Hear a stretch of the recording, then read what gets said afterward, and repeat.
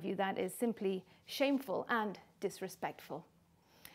Elsewhere, Professor Stephen Kiama has denied any plans made by the Council of the University of Nairobi to oust him after he made a comeback to his role a month after he had announced to take a 6-month leave break.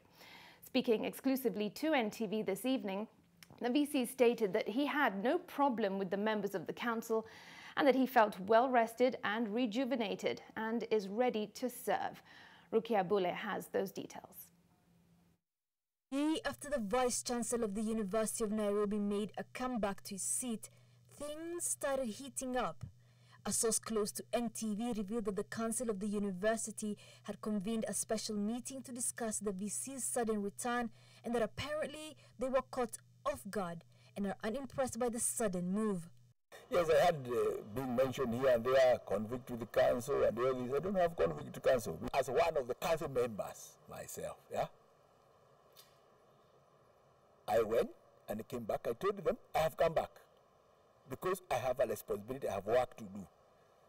I'm not aware that they felt like I shouldn't come back because I have work to do and the work is mine. Professor Kiama's return was unexpected as he had indicated that he might not stay beyond the 6 months and will not serve as VC once his term expires.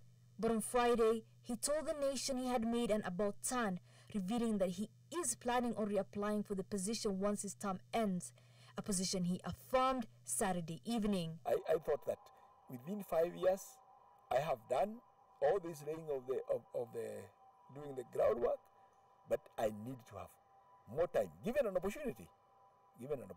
So I want to ensure that that legacy I leave here in the University of Nairobi stronger.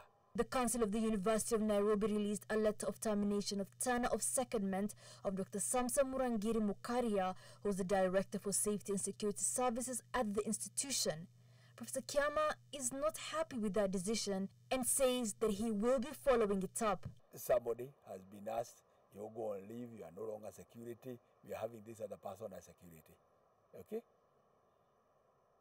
There are processes or ways human resource issues are managed. That is going to be followed to the letter.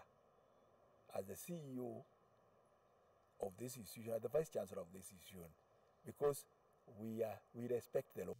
Professor Kiama's return has sparked a lot of controversy in the institution. Whether he will be able to complete his term or not depends on the next move by the council.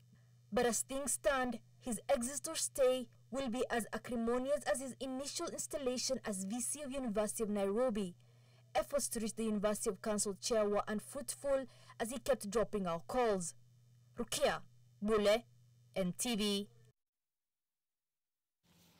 Now, the Ethics and Anti-Corruption Commission has issued county